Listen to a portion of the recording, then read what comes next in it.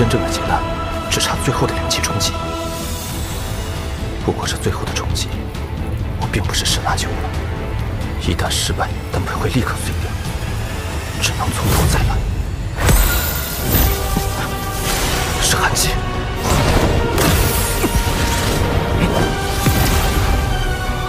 难道这冰焰就是黄泉生窍诀的精髓？黄泉之炎。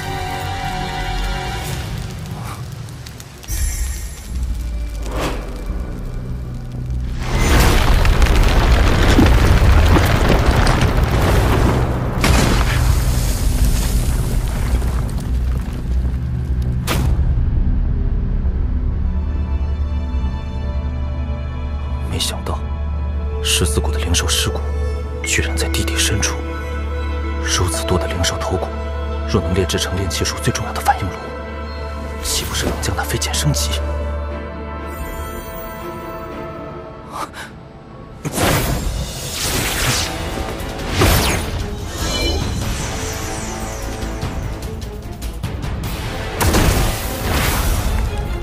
这反应炉的制作难度远超想象。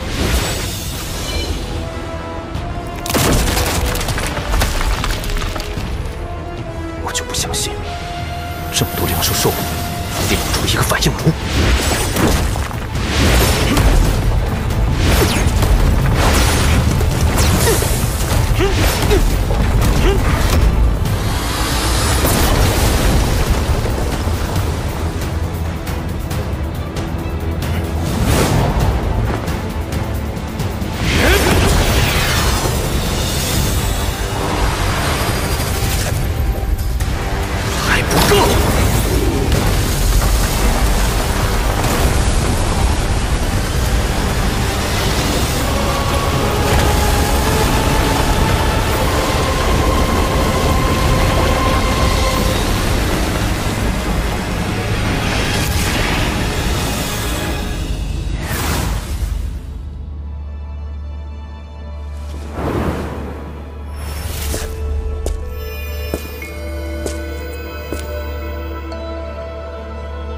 就此，可惜，这是一个9品反应炉，费了这么大力气，居然还是没炼出顶级的10品反应炉。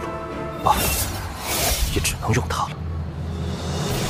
王林并不知道，即使是战神殿炼器店的店主，也仅仅只有一个6品反应炉罢了。他用着难得的9品反应炉炼器，将事半功倍。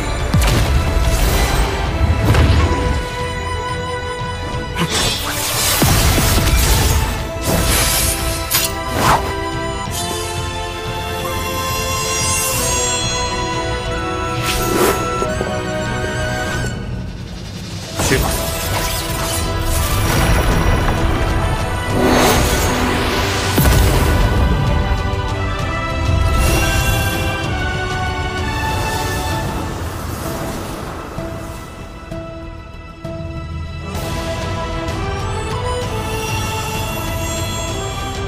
恭喜重获新生。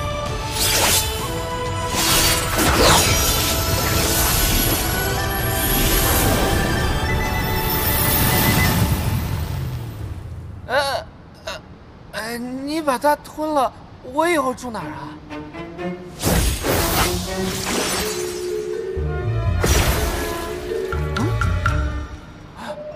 进去。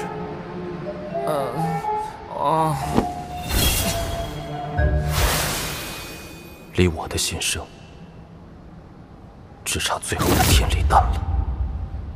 我想尽快找个地方，将这飞剑祭炼成我的法宝。真要拼上，胜算有大些。正好啊，我正打算去这附近的滕家城避避风头，一起吧。不然下次见面又不知道是什么时候了。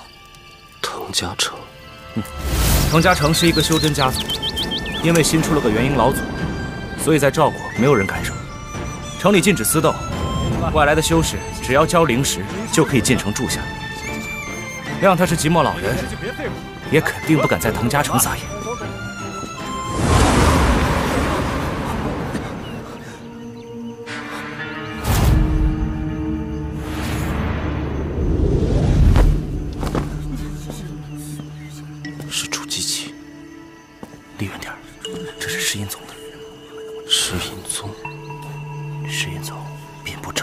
些，哎，饮食大呢？大小小的修真国都有它的分布。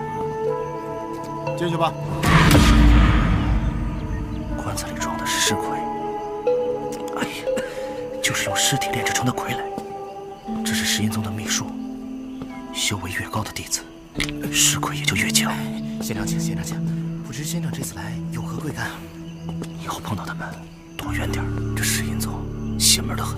哎，这位道友，进来看一看。不行不行，300灵石不能再。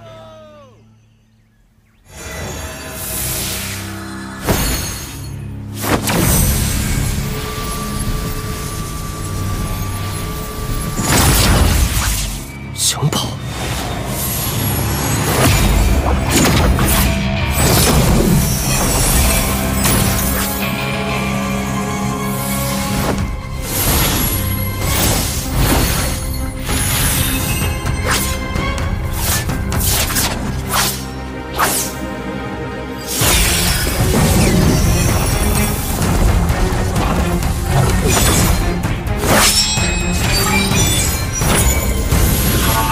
这有灵性的法宝，确实不一样。前辈，有没有什么法子能尽快把它练成我的？法子我倒是有，就怕你不肯用。为什么？这法子叫血炼之术，需用你的魂血祭炼法宝。好处是可以一下子把飞剑炼成你的，缺点嘛，就是一旦飞剑受损，你会被反噬。这反噬可比其他方法祭炼的法宝严重得多。我敢用，还请前辈教我。哟，对自己还挺狠。你要是能把这股子狠劲用在别人身上，早筑基了。王林，你真的不后市市集卖人参吗？我还在忙，你去吧。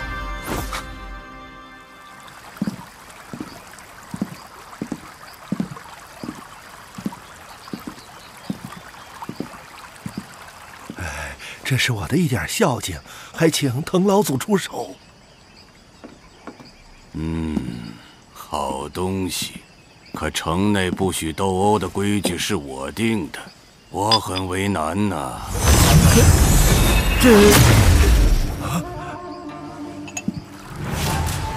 见笑了，这是我孙儿滕丽。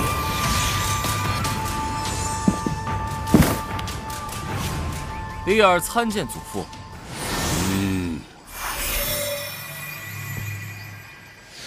做得很好，这是即墨老人今日来求你办事。这元婴级法宝，筑基修士使用虽是有些……你的意思，我滕丽配不上这元婴法宝？那就让你见识见识。